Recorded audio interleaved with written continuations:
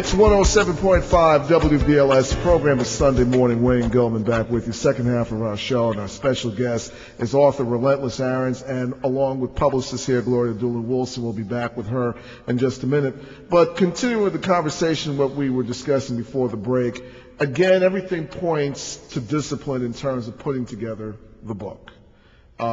Certain structures, and I also glean from you a certain amount of confidence. Not everybody is as confident as perhaps as you are to have their material read. Is there a certain amount of vein and ego associated with this as well? How do you know that you're good enough?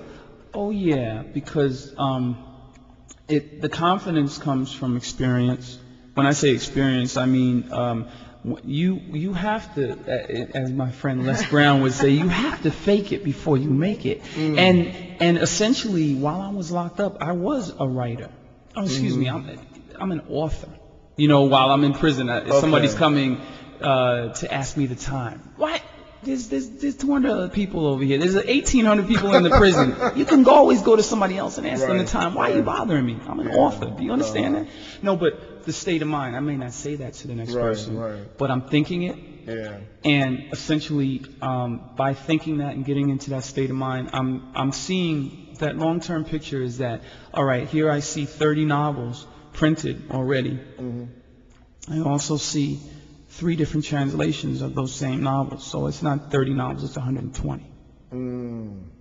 I also see, of those 30, I see 10 other books that are broken down into 10 different parts and with their graphic novels for children. So now I'm somewhere in the 200 range in terms of titles. So when I see the big picture, I see $1 billion empire. So $1 billion man is not going to waste his time on stage 1 of the plan, on stage 2 of the plan, stage 3 of the plan. Stage 1 is just as important as stage 100. So yes, indeed, it was the time, it was the discipline, but it was also me being relentless that led to me doing what I did. I.e. the stage name Relentless? Yeah. Okay. Relentless. Relentless is who I am. It's what I am. Aaron, you just remember Aaron as Hank Aaron, the home run hitter. Every book that I put out will be a home run. Okay. Yeah, there's a certain confidence and a certain vein that you have to have in any sport. Sports psychology says that once you do something long enough, that was because when Michael's his tongue is hanging out of his mouth, you know what time it is. Yes, exactly. You know what time it is. So when Relentless, so in my mind, I'm running down the court. In my mind, I'm running down the court of urban literature, and the ball is in my hand, and it's up to me if I'm going to shift left, snake right, or spin around and slam dunk in literature. That's me. And so they better get out of the way or they get trampled. Really. Either you're part of the solution, you're part of the problem. So maybe the players on the court were accommodating Michael Jordan when he was going for the slam dunk. I don't know. But I know that when I'm thinking in a Jordan-esque state of mind or a Tiger Woods state of mind, I'm thinking nobody can mess with me. So it is a certain cockiness to it, but I attribute that to my talent and the pain that it took to find my talent. I've toughened my Teflon as a result of these hardened experiences. I have found, and as you mentioned, that once one has gone through some hardship or some pain, that has served as the underpinnings of a motivation to write. I know it's served me.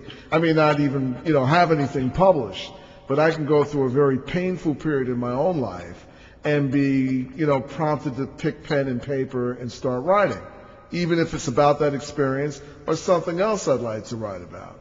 But, is that the same with you? I mean, is it a situation that you have to be motivated to come up with a book? Because I noticed that your books so far, the ones at least I've been able to see here, and I haven't read any of them, have different subject matters. I mean, one discusses sex and money.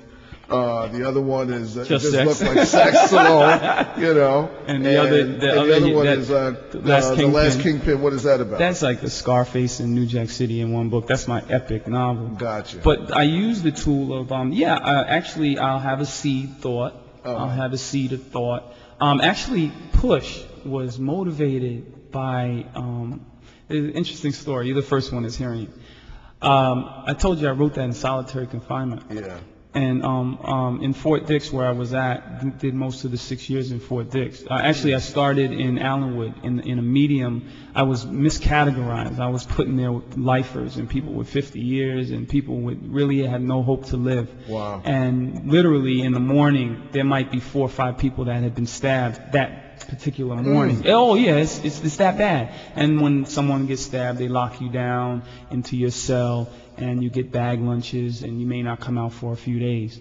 And they even tote people to showers and back, et cetera, et cetera. It's horrible, and it's miserable. So I don't mean to glorify prison, by no means necessary.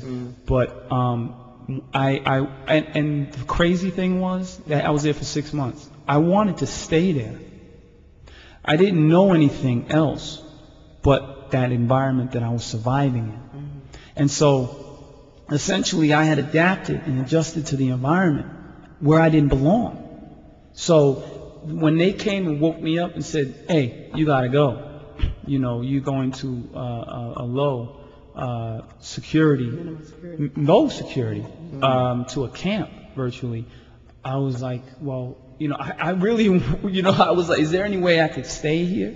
You know, I started to meet people that were rich in character.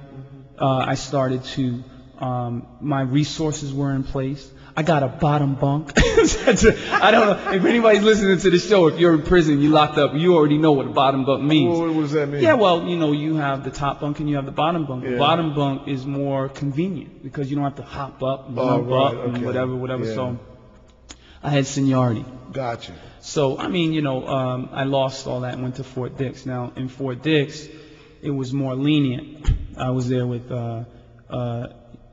Crazy Eddie Antar, and I was there with some mafiosos and some, you know, people, a lot of white collar criminals, a lot of white collar police that were locked up, judges, that congressmen. Wow. I was with the mayor of Boston, just got convicted. I was up there with him. Yeah. It's funny, you know. Maybe we'll set it for another segment where we can talk about the. I got lots of stuff about prison. I'll have to bring you back for that. Oh wow! But in a nutshell,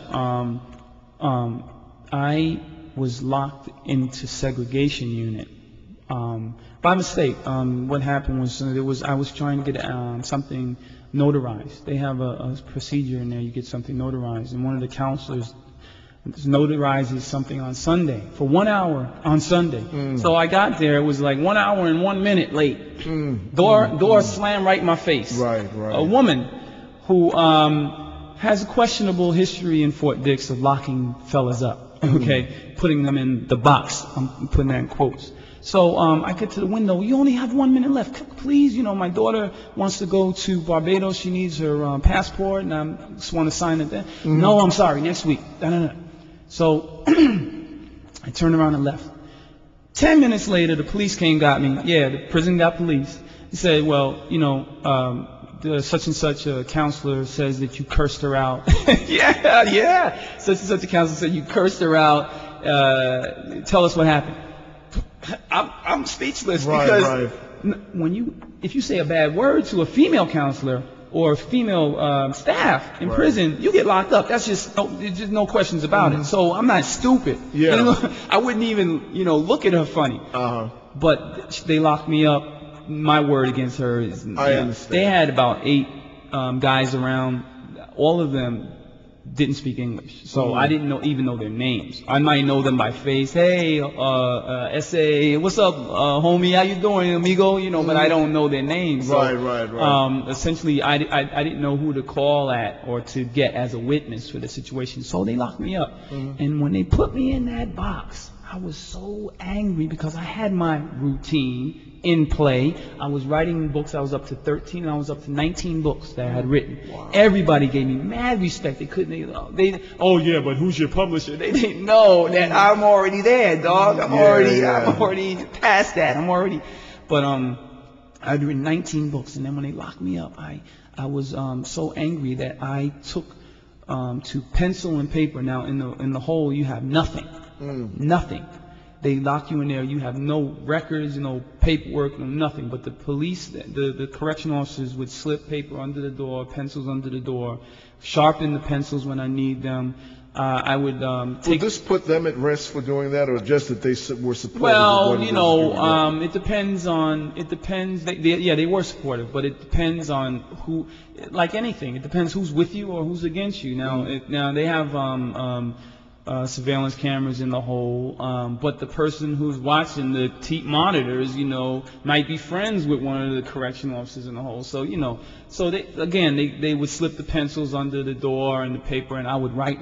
Before you know it, I had a stack of paper that was a story. And this was, again, my 19th book. It took me 2 weeks to write. We're talking about Push. Right. And this has been called one of my most riveting works. It really touches people's hearts. It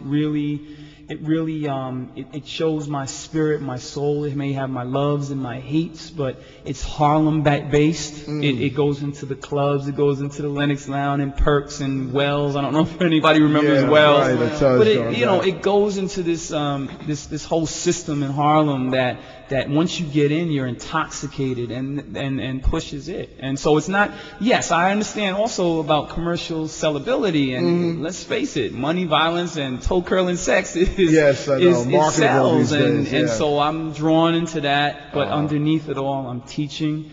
Underneath it all, people are learning. They're becoming more aware of the things that they shouldn't and should do, or the things that they should be careful about.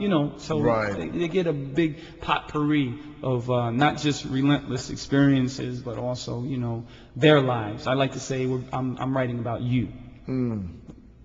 Interesting. And as far as the other books are concerned, I guess Platinum Dolls is almost Platinum Dolls is like my erotic thriller. I wanted to put that out because I heard about a certain other author who had 8 or 9 erotica books out, and I just wanted to put one out to just to crush, there's my athletic, just to crush that author's, And this other author who will remain nameless. Yeah, who will remain nameless. I got love for all my brothers and sisters. Yeah, of course. No, I got love for all my brothers and sisters. I think I know what you're talking about. Yeah, but I want to bring another level to the game. The dialect is okay. It's all right to have dialect that's urban, that's slang, etc. But I want to step it up where there's interesting plots and interesting twists, and the character development is thick and rich, where you walk away from my book feeling enriched. I got an email from a woman who works for the Department of Justice in Washington. Right. She writes, and she said that, I can't believe it. I'm sitting here at 5:15 in the afternoon. I should have left the job 15, 20 minutes ago. I'm sitting here reading Platinum Dolls, and I'm in tears, she says. I'm a grown woman. I have kids. I've read all of the books, and I can't believe how you've got me with this book. And that's just, for me, that's light. It's light work. That book, Platinum Dolls, is lightweight. But it was just one of the 30 books that I wanted to put out that was touching on a different element. It's a guy's battle between lust and love, but someone's killing the girls at the same time. To recap, Push is about a man coming of age. He comes home from prison and he tries to adjust in society, but he's unable to. Pretty much a lot of some of the stuff that I've been going through, but I wrote it before it happened. There's a probation officer in there. There's, it's the cast of Harlem characters, very interesting. You got your Max and your chicken heads, etc. It's very rich. And then The Last Kingpin, as I said, is a twist between Scarface and New Jack City. It takes you from the streets of the Bronx to the jungles of Bogota, and literally you feel like you're scared straight through that whole ride. So there's a lot of books. Well, it's funny, as you mentioned all this, and there's so much to talk about. It just seems like we're in a period right now where black writers are very much in vogue. Right. Do you see this period sustaining itself through the next decade? If we can grow, just like hip hop, they thought it was gonna come and go. Right. But it grew from the Sugar Hill Gang into the next levels, and you know, where it got to a point where cursing was allowed, or rather the sexual innuendos were allowed, and you know, in literature, from the door, that's what we're doing. We're expressing ourselves with those sexual innuendos, with the where we hold no bars. You know, I'm on I have a big seminar coming up at Barnes & Noble's, which will probably be passed by the time this airs. But some of the other authors that I pulled, Carl Weber, Kashamba Williams, Crystal Lacey Winslow, and also Brenda L. Thomas, and Sadiq Banks, all of them have grabbed on to this urban fiction, and they're running with it, and their spirits are living through their books. They're living through their characters, and this is what I do. You know, this is what I've learned while I was away. I don't know that every author has read 1,000 books to begin with. Many of them aren't writing. Right. Many are writing for them, I guess. Right. And I don't know that they've read. I'm saying I don't know that they've read books about writing. Do you understand? So there's keys to this that are taught, and it's not just in one book. You really have to read a vast array of books, and so that's how, you know, that's my edge, so to speak. And is that your prerequisite to future writers? Anyone think Yeah, that they should have a potpourri? Readers are leaders. Just in anything, not just writing. No, I know. Not just in writing. You know, even in radio, you had to read somewhere along the way. No question about that. So in order to be at the top of your craft, you have to read. Exactly. So that's why I impress upon all the kids, the readers are leaders. And yeah, the urban fiction is going to move, it's going to grow. I mean, if not just by me alone. I mean, with my 30 books, I'm going to take up a whole shelf in a lot of bookstores. Has there been a breakdown, you know, demographically speaking, who your consumers are? Who would be more inclined to pick up your book? Young black woman, young white woman? No, there are the 70-year-old old heads. There are the 30-year-old. Oh yeah, oh man, I meet a lot of readers every day, every week I should say, and because sometimes I hole up in my office, I don't want to see nobody. But I meet readers every week, and they're always different ages. There's mothers who my books are read in schools. Push is something that's passed around. There's 2 books called Push, by the way. Right. There's one that was published back in the 90s, but this Push is about someone named Push. Let's clear that. And they're reading my books in the schools, and you know, the high school kids and below. Mothers are letting their 12 and 13-year-olds read these books, and not just my books, but also other books, Goins. You know, so it's pretty deep out there. I think it's about awareness. I think, you know, now we're all becoming more aware of the publishing industry, of what our public will accept. Our market is wide as white people have read my books, Spanish, Asian, you name it. They're reading the Relentless brand. So it's and when you say they're in schools, I mean, like, I look at this cover and I say to myself, this is kind of racy for not the textbook. They're not like textbooks in the schools, but they'll be hidden in their book bag. I see, you know, what you're saying. Okay, they'll be sneaking them under the desk. Right. Not to disparage what you've done. Yeah, teachers are telling me this, and yeah, a couple of my covers so far are racy, and I mean, but on Times Square, Russell's wife is up there butt naked with sneakers on. This is the sign of the times. It's about going for it. I mean, you know, I'm still going to be doing my community events. I'm still going to be teaching my people, but this was something that I thought about 2 weeks back in 2000. You know what I mean? And it's written, it's documented, it's already in print. And you're getting paid. What am I going to do? I mean, you're being modest about it, but this is a vehicle in which to sustain. What am I going to do? I got to feed my kids. I got to build my $1 billion business so that I can turn around and make changes and buy big radio time on BLS. And, you know, we hope you do. Yeah, it's not a question. Right. I tell you, Relentless, we can go on and on. I'm certainly going to have you back, you know, to discuss some of the things that you've talked about. Anyone who wishes to get in contact with you, Relentless, quickly, a phone number? Wow. First I was going to give the website. Well, why don't we do that? The website is relentlessaaron.com. That's RELENTLESS, Aaron, AARON.com. No space. And the phone number is 914-378-5293. That's not going to help anybody that's locked up. Now, wow. Anyone that's writing in from prisons, they can write to Relentless Content at 9 West Prospect Avenue, Suite 314. That's in Mount Vernon, New York, 10550. Hope you caught that. Okay, very good. And on that note, we conclude. That wraps and ties this edition of Sunday Morning. Wayne Gillman with you, inviting you to stay tuned now for Brother Percy, who's next here at 107.5 WBLS. Have a good week, New York.